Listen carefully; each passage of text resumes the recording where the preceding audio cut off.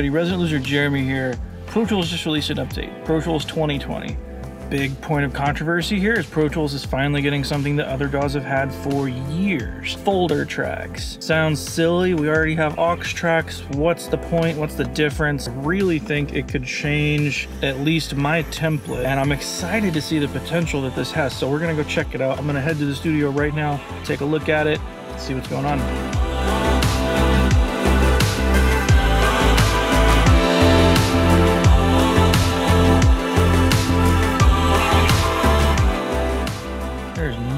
Parking lots. Even the cars that are here are all parked like 2 or 3 spots away from each other. There is no one else here. Nobody. Deserted out here. Do you know what? I think it's good it's deserted. I mean, I come to work. I'm the only one that has to be here. I think it's safe for me to come from home to here. I'm not interacting with anyone on my drive. These other places have a lot of employees and they see a lot of people walk through the door. I have the benefit of working remote, so it's kind of nice. I'm excited to get Pro Tools started. Let's go. So folder tracks are something that a lot of other DAWs have had for a very long time. And us as Pro Tools users, this is going to be our first dive into something like this. And I know a lot of people are already down, probably already thinking, well, why even use Pro Tools at some point? Look, when you find something that works for you and you learn that inside and out, and it's also making you money, I have no desire to switch to another DAW. So I'm kind of with Pro Tools. I know it inside and out. And any other things they kind of add on this is just icing on the cake. I feel like if we're constantly worried about what DAW we're using, this one has this one doesn't have this, it really gets in the way of actually making the music. I feel like the benefit of having folder tracks up to this point would have not mattered in comparison to all the other things that I know I can do inside of Pro Tools. I know how to do them very, very fast. And that's the whole point. Find something that you know fast. This just happens to be the program I was trained on. This happens to be the program that was used in a lot of the studios that I worked in. So this is the program that I know, that I'm comfortable with, that my system runs flawlessly, and I just don't really want to take the time to learn the quirks of another system while I'm also trying to generate money, because this is my job. Anyway, that conversation's done. Folder tracks. I've already kind of played with this session here. And I've got my automation lanes open. I love that addition to Pro Tools 2020. It's not an add-on to the folder tracks, but instead of actually coming and going down to your volume and stuff, it's just, you can just click your automation lanes on right there. I love it. Really cool. So can I still see my waveform? No, I can't. So let's go up to, let's go to a normal track. Say for some reason I want to ride the kick drum. Cool. So I can view the wave and this. And you could still do this on a normal track. This just used to be a plus button and it would add something down. I like this addition though. I like that. Now a folder track, let's see what we've got here.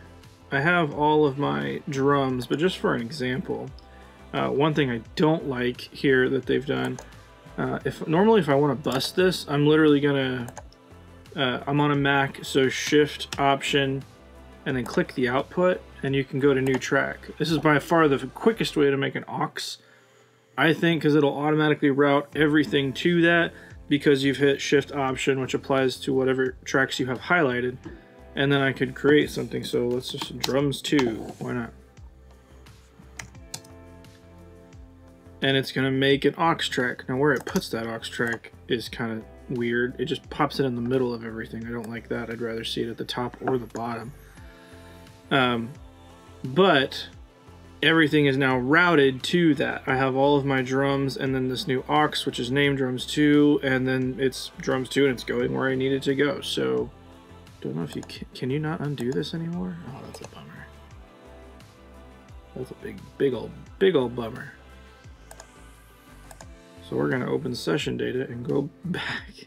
I will say, after using this for a while on a few different mixes, this feels very stable. One thing I do notice, if I have to change my playback engine, change the hardware buffer in my playback engine, like you would normally do if you're going between tracking and mixing, I get an AAE error every time, which is weird. I couldn't figure out what was happening. I thought I was fixing the issue, and then all it takes is restart Pro Tools and you're working fine for some reason. So that's weird. I think that's a patch that's going to be coming and just fix that.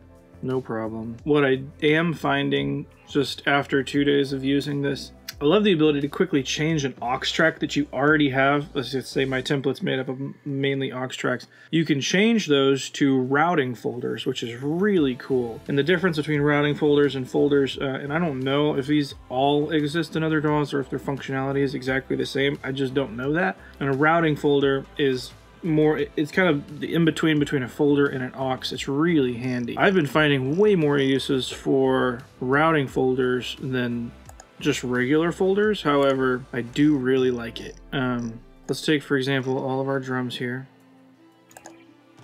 One thing I wish you could do is go to New Track and create a folder, but you can't. I don't know why that is. You can make an aux and then turn that into a routing folder, which I'll show you real quick. So let's say drums 2. There it goes, putting it in some random spot. Whoops.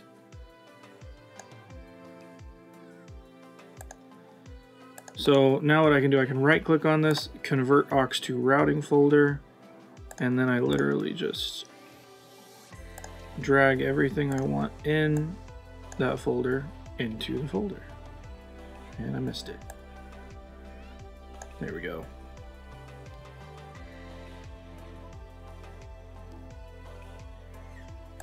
And then this would then get routed to where I need it to go.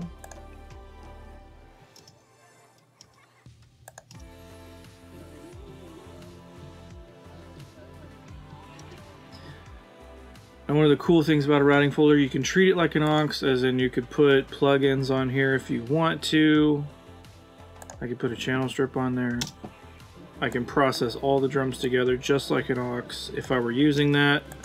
However, I don't really care about that right now. I don't need that at this moment. But what I like about it, you can now very quickly solo everything within a folder. Now, you could do this before by making groups, but there's a lot of different ways that I like to use groups, and sometimes just making a group of something and you want to solo just one thing in there, you can turn off groups real quick, you can turn them back on, that's fine, but this just feels a lot better. I can actually solo the actual aux or the group folder rather than solo everything in there, which before I would have all of my tracks at the top of my session, my drums, my bass, my guitars, keys, down the line. And then at the very bottom of the session, I would have all the auxes that would then feed into the master. This is definitely a different way of looking at it, but you were never able to just solo an aux, because you're just soloing what's on that aux. So you have to record, or you would have to solo save everything within there, so that if you did solo that aux, you could hear what was there. But it didn't make sense to quite do that every time for a lot of different reasons. Because when you solo save everything, if you only want to listen to, say, the snare in your drum bus, you'll have to unsolo save everything, and it didn't make sense. So what you would then do is solo save your auxes. So if you solo something inside of that, it would then play through the aux. This is a little more of a natural flow, I feel like, and it's not slowing me down. I don't have to remember, why am I not hearing something? I don't have to solo save something, but you still certainly can. I like to not solo save it. That way, if I just want to listen to my synths, I just go to that aux. I keep saying aux, but they're routing folders. They're kind of acting like the same thing. I don't think Pro Tools so much added folder tracks as they did really adapt to what an aux is for us.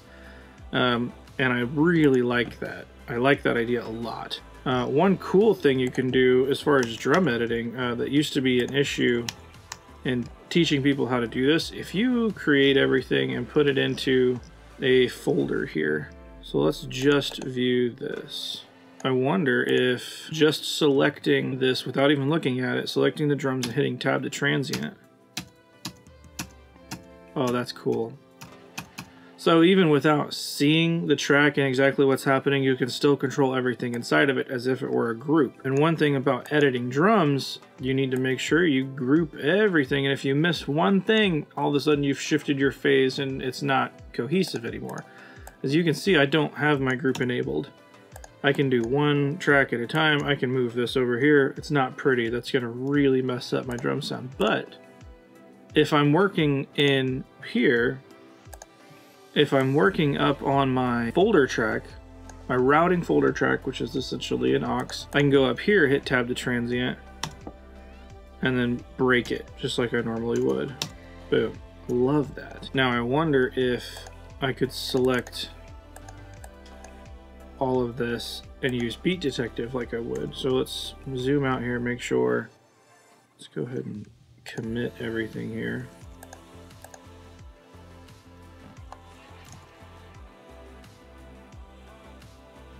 So that we know we have a solid track to work with.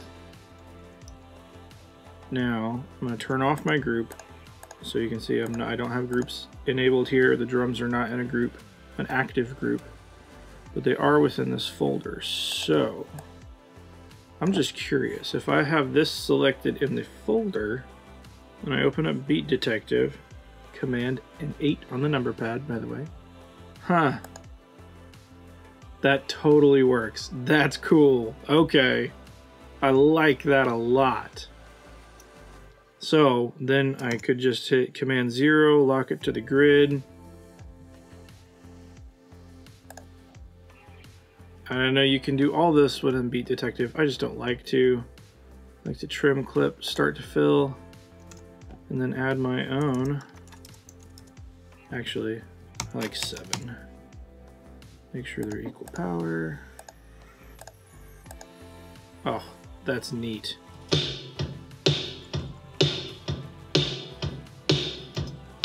That's cool. Now none of this, I don't need to keep any of this because the drums were already edited, but that's really, really cool. You know what would be an interesting exercise?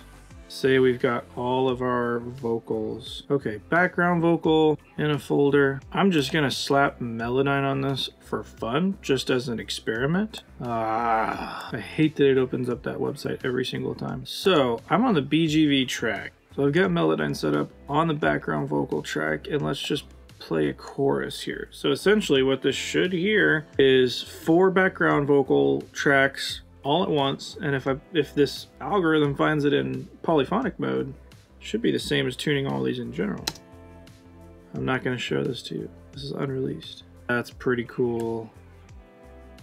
Now, I wouldn't do it. You can, but I wouldn't do it like this. In like polyphonic mode for Melodyne exists, and you can do it, but I feel like you always end up with these weird phase shifts because it's not really picking out every individual voice, it's picking out different harmonics. But you can. If there was something you absolutely needed to fix, you could do it this way, and that's pretty cool. I don't necessarily know that I'm going to use just regular old folders very much. As you can see, if I want to put all these things in a folder, I can. So we go to create a new track. Go to basic folder, and I wish there was a way, if you had this highlighted and you went to create a folder, I wish Pro Tools just knew you wanted those things in the folder. I understand why they're not doing that, but I really feel like going here, new track, should be able to select the folder track here and already have those things routed and inside of the folder. That seems like it needs to be a feature. I don't know why that's not a feature right now. Anyway, this is pretty cool. You can still operate a regular old folder. Okay, so that's one cool thing. If you have a folder within another folder, it looks like it already knows to solo safe that folder for you. So you're not going to run into a situation where I've got my drum soloed here, but they're not soloed here. That's really cool. And it goes the other way. So if you solo the parent folder, the folder on the outermost side of this, it will solo everything on the inside. That's really cool. There's a lot of functionality built in here. And again, it's so nice that I can click that away and not look at it. And I'm not searching everywhere all the time. I'm really digging this. And you can see how quickly it cleans up a session with all these synths that are going on, especially in this. And this is, you know, still fairly sloppy, but this is pretty cool. I really like this. I think this is a Pro Tools win for a change. It feels stable. These folder tracks are awesome. That couple little bugs, I wish you could definitely select those folder tracks when you're going to create a new output from a new track. I wish you could do it there. I don't know why. Let me see if I can recreate this AAE thing for you. So trucking along at 512, say I want to bump this up to 1024. But now I'm introducing delay, and this is where it's happened to me. So I want to go back down. And every time I bring it back up to where it is, if I get this error once, it won't stop until I restart Pro Tools, and then it's fine. So I'm going to actually look up what this is. AAE 9013. Pro Tools is missing a file or drive. There's no way to adjust the AAE's preferred size. Okay, so exactly what it's telling us to do is completely impossible. Makes total sense. We're just going to open Pro Tools back up and see if we still... And this is 2020.3 for those curious. And if this is like just every other time I've done this, I have all these errors. No matter what I do to change that playback engine, it will not work until I shut down and then restart Pro Tools. But again, it generally feels very, very stable. This is me trying to create this issue to show you guys. And we're fine. That's so interesting. Anyway, guys, I'm a fan. Pro Tools 2020. Just to let you know what I'm on here. I'm on a Mac. I'm running High Sierra 10.13.6. I tend not to update unless I absolutely have to. So this is running extremely smooth for me for the last few days on a lot of different sessions. I didn't have any issues migrating previous sessions from other templates and other versions of Pro Tools into this. It went very, very smooth. I didn't notice any hiccups whatsoever. There really were no issues that I've had in the past when upgrading to Pro Tools for the first, for the really, really quick updates like this. I'm never first in line to do it, but I wanted to check out a folder track and see what that was all about. And I really think it's going to change all of my templates and my mixes. I think just being able to look at these massive sessions with 100+ tracks and get them down to like 6 or 8 routing folder tracks before my master is so nice. This is a session I've changed from not using folders to having folders, so this is just a mess right now, but I can definitely see how folders in the future and then using this workflow from the very beginning would make a lot of sense. That said, if you're in the middle of a bunch of sessions, I still think you could go ahead and do this simply because of the fact that we are now able to create a track without Pro Tools stopping. That's pretty cool. Either way, this is a really interesting update for Pro Tools, and it's a huge workflow change for a lot of us without getting in the way of our typical workflow. So I would definitely update this. Have at it. It seems to be running fine on my system. Your experience may vary. Definitely check out what works with your system and what doesn't. Look at the system requirements, double check all of that stuff. Like I said, I'm running a very old version of macOS 10.13.6. I hope you like this. Go ahead and check out Avid. If you've already got an account and you have the ability to upgrade, I would go ahead and do it if it works for your system for sure. If you guys enjoyed this, go ahead and give us a thumbs up. Go down there, hit that subscribe button. While you're down there, go ahead and hit the bell so you can be notified every time I put out a video. And if you want, go check out our website. I'll have a link in the description where you can purchase drum samples. We have some free guitar IRs, free bass IRs available. Resident Loser Jeremy, I'll catch you on the next one.